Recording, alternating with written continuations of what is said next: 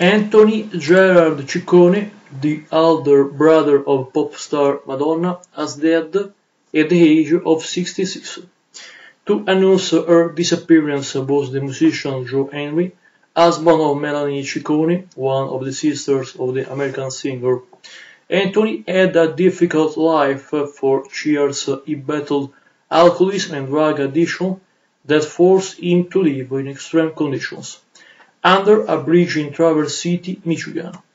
In fact, the man moved away from his family for years until 2017 when he returned home after a long rehabilitation process.